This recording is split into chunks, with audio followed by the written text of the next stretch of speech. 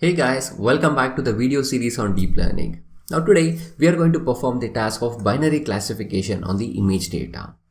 Now to do this, I am going to make use of special images that is called as cats and dogs, guys. So I'll make use of the images of cats and dogs to perform this task of binary classification to tell, okay, given an image, whether it contains an image of cat or whether it contains the image of dog. That's a simple binary classification task that we are going to do. Now to do this, we'll make use of convolutional neural network, which we have studied till now.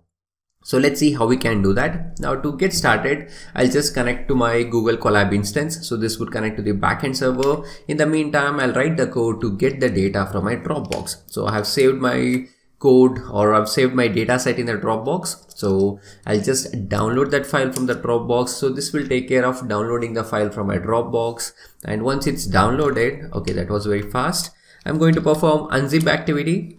So unzip, I'll say cat dog.zip, and after that I'm going to remove as well. I don't want to keep it in the memory. So cat dog.zip. So I'll just execute this. So this would unzip it, and this would also remove my zip file. Okay, this has been completed. Now I'll just clear out this output and let's display our file explorer.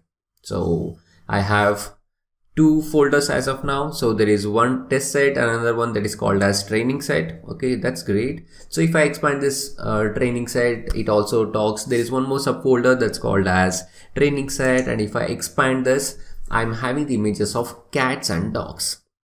Now let's keep it very simple, guys. Okay, so we'll keep it very simple. What we're gonna do is we'll just select this training set and we'll create it into three parts. We'll simply use this training set itself and we'll create it into three parts, and this time we are going to manually create the split. So I'm not going to make use of any library. I'll show you how we can actually do this split, create some subfolders itself using the inbuilt Python OS library. So let me just show you how we can do that. Now before we get started, what I'll do is I'll just copy this path. So this let's say this is where I'm having the folder slide. So I'll just copy this path and I'll create it as a constant. So I'll say training directory, okay, or I'll keep everything uppercase, okay, training directory, and I'll set it to be equal to this complete path. Okay, now what I'm going to do is I'm going to create three folders, and those three folders that I'm going to call it as dir, okay, and I'll call it inside my Python list, and I'm going to say the three folders that I'm going to create is training folder, test folder, as well as my validation folder. Okay, three folders that I'm creating. Now where am I going to place this particular folder? I'm going to place this particular folder in a root place. So I'm going to say root directory. So my root directory will be in my current working directory. Okay, so dot represents my current working directory. In my current working directory, I'm going to create a folder that's called as data directory. Okay, I'm just defining the constants, guys. So once I execute the code, you'll understand what is happening in the backend. Next, I'm going to create some directory. So I'm going to say that if not os.path exists, okay, so this is going to check whether I'm having the path which is already defined, which is present inside in my working directory or not. So I'm checking os.path exists, and I'm going to check whether this root directory is already defined. Now before we do that, I'll have to do one important thing. I'll have to import this OS library, or else I'll get an error. So import OS. Okay, so I'm checking if the path does not exist. If it does not exist, then I'll do it like this. I'll say for, let's say, d in dirs, that is the directories that I've mentioned. So I'm going to make sure that os dot make directories. Okay, I'll specify my path like this. So I'll say os.path.join. Okay, I'm going to say root directory and I'll be joining the name of D. So this means that if I do not have the root directory present, the folder name as data directory present, then I'm going to create a folder that is called as data directory.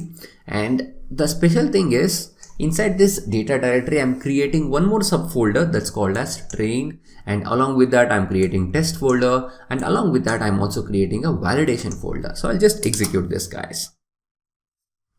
Okay, we've got an error. I think this is related to the parenthesis. So let me just correct it. Okay, so this has been executed. Now let's explore our folder structure. We can clearly see that this is a folder. Okay, so this is a folder. Now I'll expand this folder. Now inside this folder of data directory, I can see three subfolders: test, train, and valid, just like we have specified over here. Okay, so what I have currently done is I have created three folders called test, train, and valid. Now what I'll be doing is, moving forward, I'll get all the images that are present in training set folder into copying all those images to test set, training set, and the validation set. So I'm performing the split manually, guys. The reason that we are doing over here is I want to have more control on the data. So that's the only reason that I'm doing this. Okay, now in order to do this, that means if I want to move something out from one folder to another folder when I'm moving the files, I'll obviously require to shutil library. Okay, so I'll import this shutil library as well, and I'll keep it ready. Now I'll write the code. So I'll write something like this. I'll say for directories that are present in list of directories in the folder of training directory. Okay, remember my training directory is my original training directory, that is this. So if I simply expand this, you can see there are actually two subfolders that are cats and dogs. Okay, now what I'm telling over here is I'm going to say that, okay, I'll say os.path.join. Okay, get this root directory, and then get something called as train. Okay, so create a inside my root directory, go to the train folder, and then create a directory over there. Okay, and then os.mkdir de. So this de, what it actually does is, see, I'm going to explain you step by step. Here I'm displaying all the folders that are present in my original training directory. So in my original training directory, if you have already seen, I'm having cats and dogs.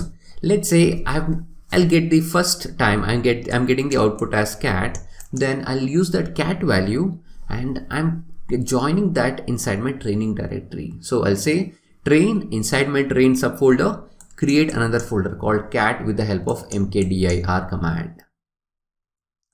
Okay, now once I do that, so what I'm going to do is I'm going to select random images of cats, and once I select the random images of cat, I'll transfer it to my training set. So I'll say for image in np.random.choice. Okay, I'll just select some images in a random manner. And once I am selecting the images in a random manner, the way that I'm selecting is something like this. I'll say os.list directories, and where I want to list the directories which are in the path of os.path.join, and I'm actually inside my training directory. Okay, and dir. Got it?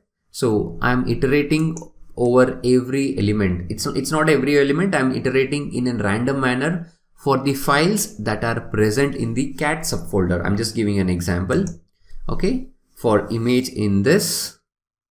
So what should be the choice? I mean, how much that I should return? So I should return something like this. I should return the length of os.list directories of os.path.join.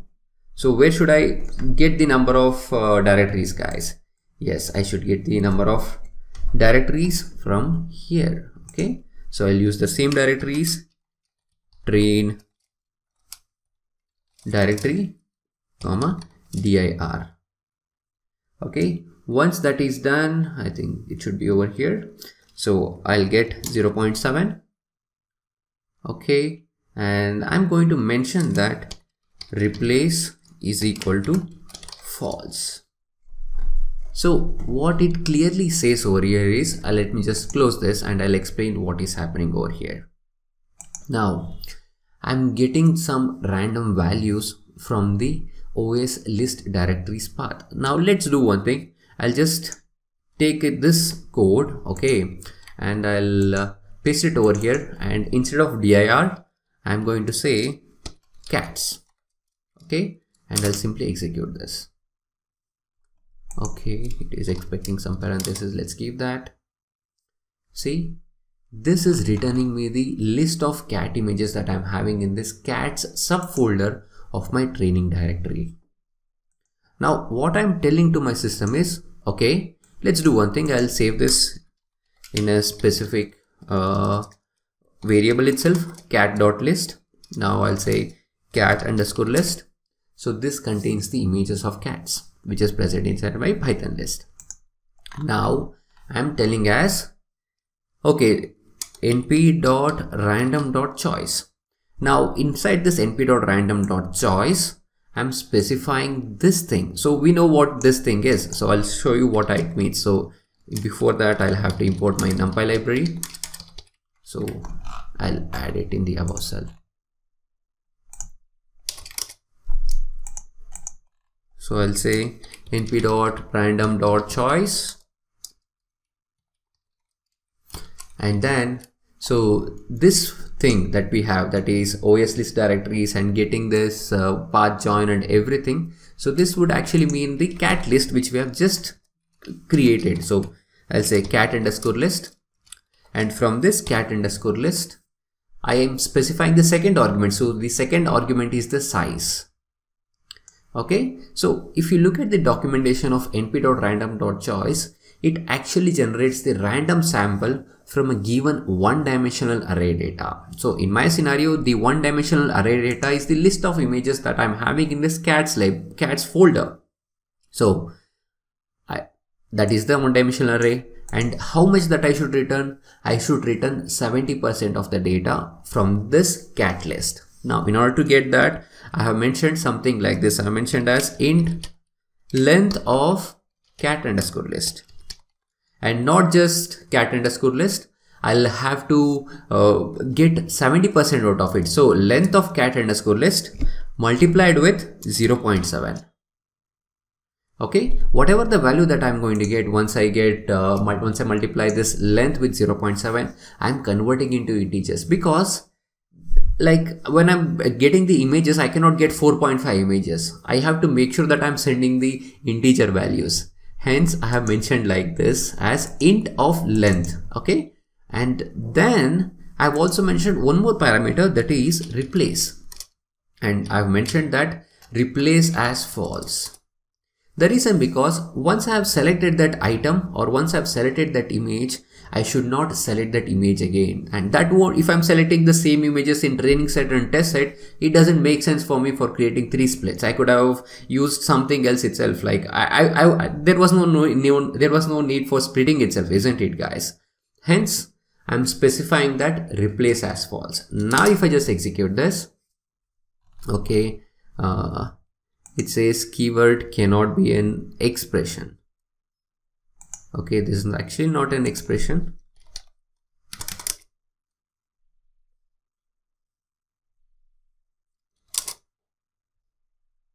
See, there was a typo error, guys. Now it has been fixed. So this has returned a NumPy array object where it contains the image names of the cats.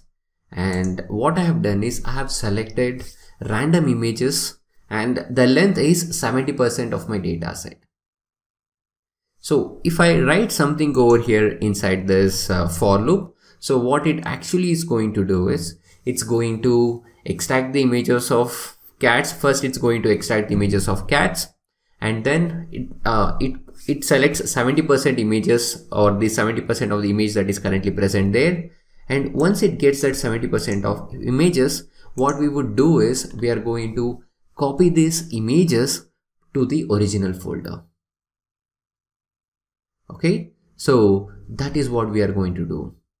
Now, in order to complete it, I'll write the command, guys. I'll say org, okay, and I'll simply say os.path.join. Okay, I want to join train directory, comma dir, comma img, okay, the image name that I'm getting over here. So, and then I'll say destination. So that destination is something like this. I'll say os.path.join, and the destination is D and image name. Alright. Then in order to copy this, I'll say shutil shuttle.copy.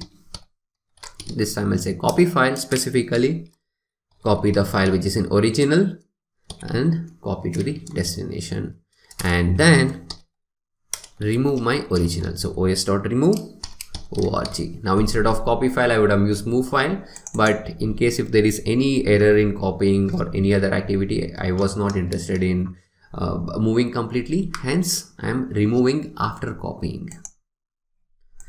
So what this is going to do is, this is going to select 70% of images in both cat folder as well as dogs folder, and once it does that, it goes inside each folder and selects 70% of images from that subfolder and transfer it to the another folder which I have created earlier, that is data directory train subfolder, and places it over there. So inside my train, I'll create two subfolders. This time I'll say cats and dogs, and in cats I'll have 70% images from my original data, and in dogs I'll have the same 70% images from my original images. So I'll just execute this. Okay, so this activity has been completed. Now let me expand our train folder. So if we expand our train folder, I have two subfolders, cats and dogs. Now if I expand cats, I'll have 70% of images that has been copied from my training set, and 70% of dogs images that has been copied from my test set for the dog subfolder. Alright guys, so what we have done in this video is, we have actually downloaded the data from a Dropbox, and we have done some pre-processing activity, that is performing the split between my data set into training set, test set and the validation set. Currently, we have seen how we can split the data from my training set into the training set itself, that is training subfolder. And let's continue in the next video. In the next video, we'll continue doing the activity and we'll move our data set to the test folder as well as the validation folder. So the strategy that we are going to keep is, I'll keep 70% of data for training purpose, and then I'll keep 15% for testing, and I'll keep another 15% for validation.